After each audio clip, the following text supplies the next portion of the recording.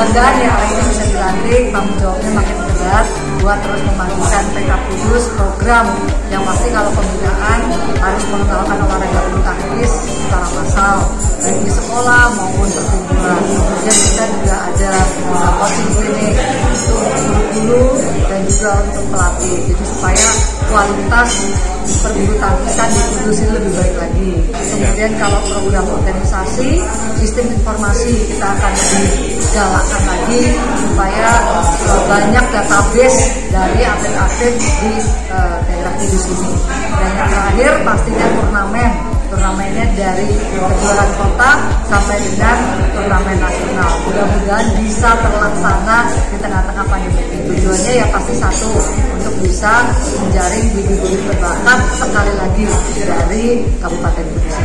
Begitu.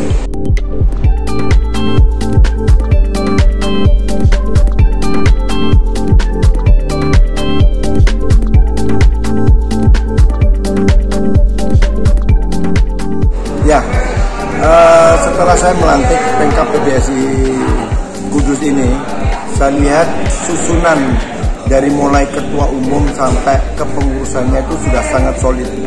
Dan saya sendiri sudah kenal mereka, siapa mereka. Sehingga tidak perlu lagi diragukan kinerja mereka, baik itu di sisi pembinaan ataupun di sisi organisasi. Semuanya sudah tersusun dengan rapi. Dan apalagi tadi Ketua Umum Pengkab PBSI Kudus telah memaparkan program-programnya tanpa saya mintakan pesan seperti itu. Siap. Harapan ke depan Pak untuk PBSI Kudus?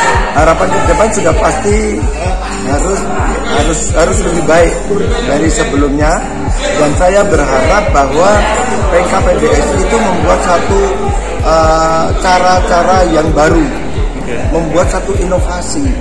Bahkan di dalam pembinaan itu akan membuat satu ekosistem yang praktis dan produktif.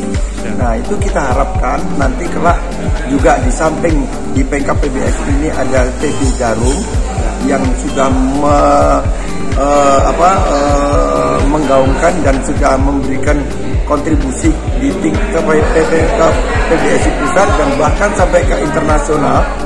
Juga kami berharap bahwa ada sinergitas Pengkab PBSI ini dengan klub-klub yang di luar Djarum Kudus yang di daerah di Pengkab PBSI ini.